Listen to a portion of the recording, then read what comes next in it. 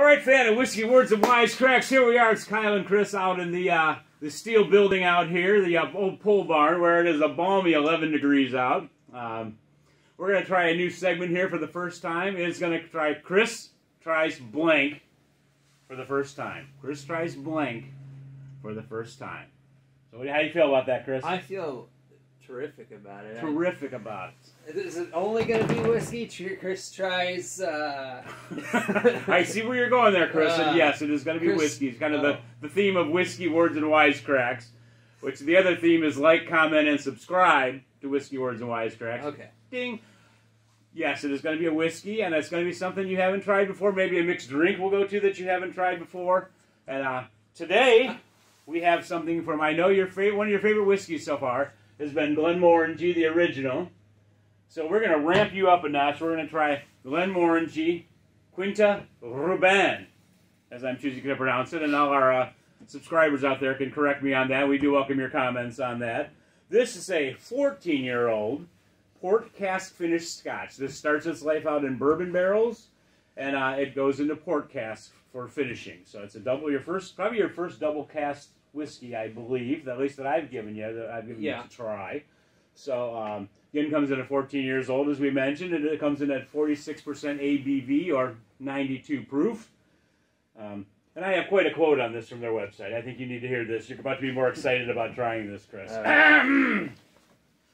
Quinta Ruban is a whiskey journey into the wild, dark, and delectable forest where the wind whistles with guts of peppermint and dark swirls of chocolate can happen at any time. Oh, man. Yeah, I know. At any time. I know, sneak Chris. Up on you. All right. I know.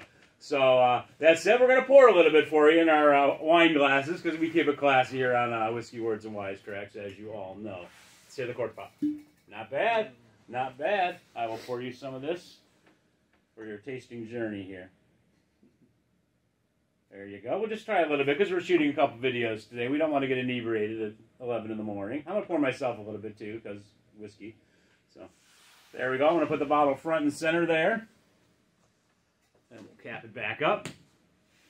And we'll get our nosing going on it here. All right. All right, here we go. So we're going to get ready to nose this rascal up here now. Would you have a question about the barrels, you said, Chris? Yeah, what kind of barrels? It is in. Let us look on the bottle. That's probably the best thing here. Let's see here. Bourbon casks and finished in port wine casks. They look a little chubbier than the bourbon barrels there. Yes, they do. Yeah, port wine casks. The Basil Hayden's is one of my favorites. Was also in port wine, right? It is, and that is one of your favorites as well, which kind of led me to, that's one of you and one of my wife's favorites, which kind of led me to get this, because it's right in both of your wheelhouses, so to speak. So I'm excited to try it. It would be good. If it's anything close to the Basil Hayden's. As we're nosing it up here, we're going to do a new rating system. We're going to give a 1 through 10 score on the nose, at least Chris is, because this is his segment of Chris Tries Blank for the first time. So I get that dark chocolate. You get the dark chocolate? I would agree with that. I'm just going to nose it along with him, because I'm a supportive co-host. You know, I'm a supportive co-host that's going to give him my input. What else you getting there, Chris? And I'm going to be honest with you all, our viewer right now. It's a little difficult out here in 11-degree weather with a high ceiling. We really got to get our nose into these wine glasses because I saved the Glencairns for another segment. So we really got to get our nose in there and put our concentration in this. This is why he looks so focused and kind of strange right now. Well, I always look a little strange. Right. That's a little dark. I get dark fruit in there, but it's almost like a blueberry-ish. I'm raspberry. You're I'm raspberry on that. Yeah. And I get the same dark fruit as you, so I think we're along the same path here. Let's see what it says here. Let's see, peppermint and dark swirls of chocolate can happen at any time. I don't get any peppermint. I'm not really getting a lot of mint on this one either. And I do pull mint out of whiskeys pretty well normally. I also get like a ginger candy on this. I don't know if you ever had the ginger hard candy. It's not my favorite, but I do get that on the nose here. So I don't think I've ever had ginger candy. Maybe I'll have to try that. And what are you thinking? If you had to score this right now, take a couple more sniffs, what would you say on a 1 to 10 on this battle? I would say this is about an 8. An 8? Wow. He likes the nose on this. I do like the nose on it. It's wow. sweet. It's nice and sweet. I was in the 6 neighborhood. He's liking the sweetness. Are you ready to give it a taste here, Chris? It's not overwhelming. Yeah, I'm ready to dive right in here. It's definitely not overwhelming. If that has to do with our conditions, I don't know. But I feel like we're getting a pretty fair nose out here in the 11-degree barn here. So yeah, let me give it a little. Here he goes, folks. Time for the taste. Drum roll.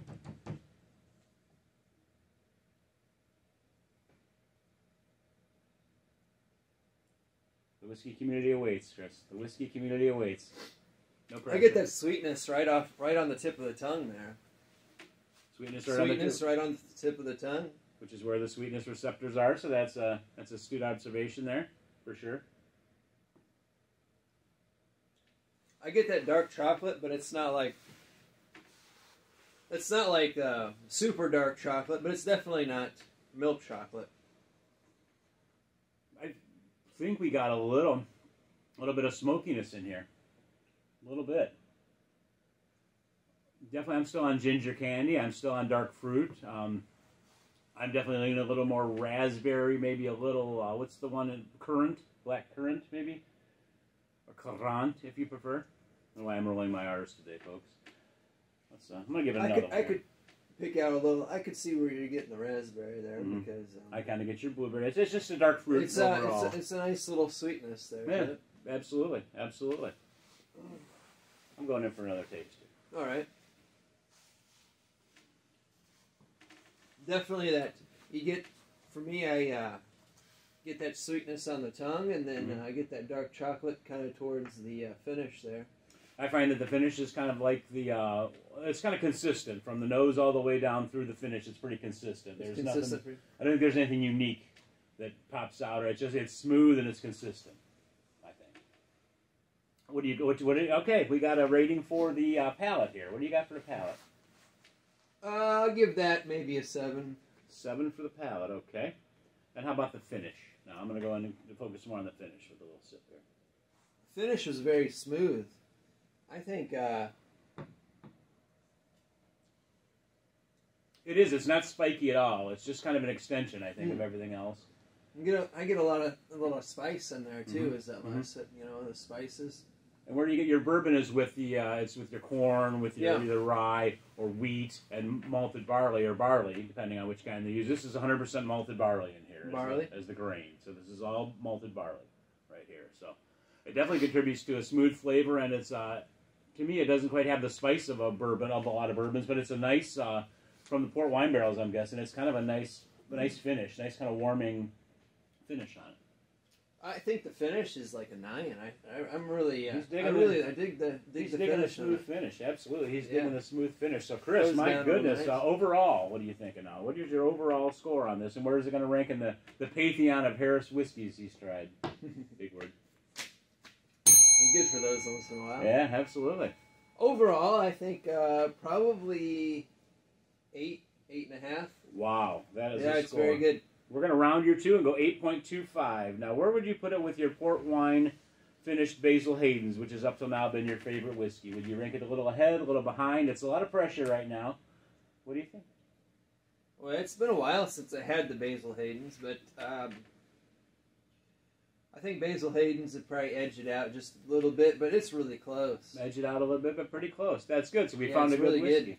Good. To try here. Excellent. We'll keep in mind in this segment, it's Chris tries blank, because we're going to do some fun stuff. We're going to get him into some high proof stuff eventually. You know it's going to be fun to watch him try Ardbeg for the first time.